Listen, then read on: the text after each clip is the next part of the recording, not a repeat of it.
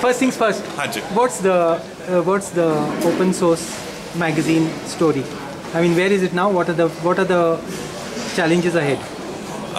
So open source magazine per se was always about explaining and rather accelerating development and deployment of open source. That was the whole goal.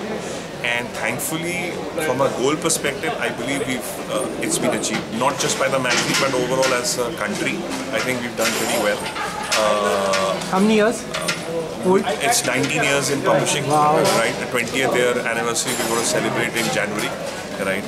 For the publication, right? And frankly, I think when we started, even I think you would remember there was a lot of discussion used to be whether India contributes or not, etc. Right?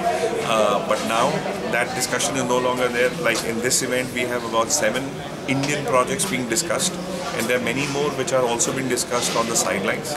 Right, so definitely India is not only contributing to MNC projects, but is also developing its own projects and getting contributors globally. So that goal is achieved. But from a publications perspective, print media is facing certain headwinds, very strong headwinds. So we are facing those too. But online is doing well, and the event has got very good response. Again, this time after 3 years it's being held. So we're very happy that about 1,000+ people have turned up on day one, right? And a lot of people from the community have turned up to share their thoughts, wisdom, just like you.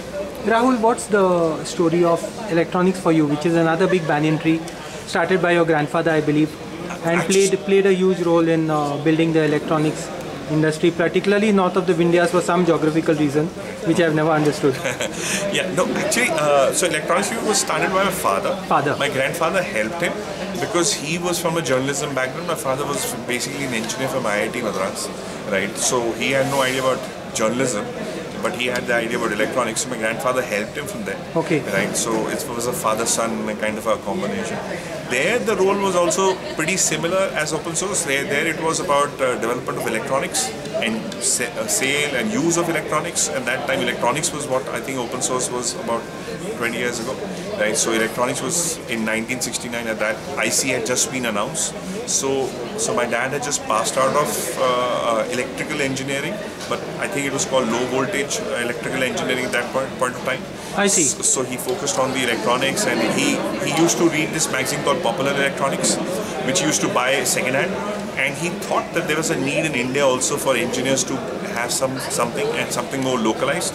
So he launched the publication, and we've been lucky that it's survived, it's hard work, grown for 50 years plus, 50 years and plus. Still doing well. And we've got some very good. So it's. How do you judge its impact? Any way of judging its impact?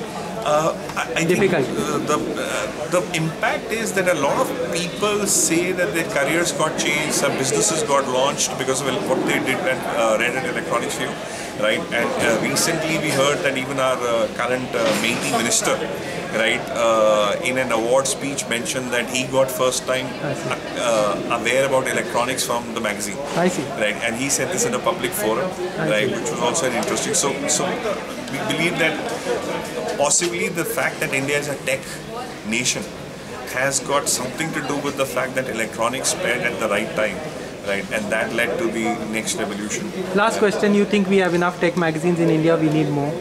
No, I think we need more because the recent. Now, that's an interesting one.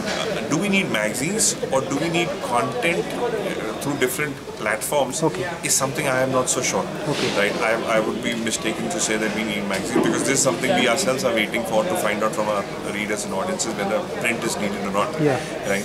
But there is definitely a lot of areas in which tech is playing a role, but it's not getting showcased or discussed, or even the creation of tech is not fully getting discussed. Like, there used to like be which areas? Like for example, besides open source, also there's a lot of development that happens, but nobody's focusing on that. Right? There's a lot of IT infrastructure challenges which are coming in, new technology, but nobody's focusing on that.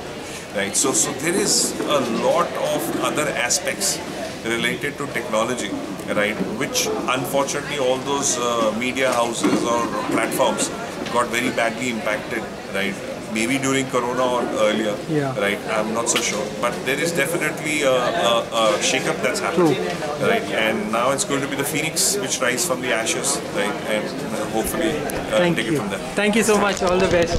Most welcome.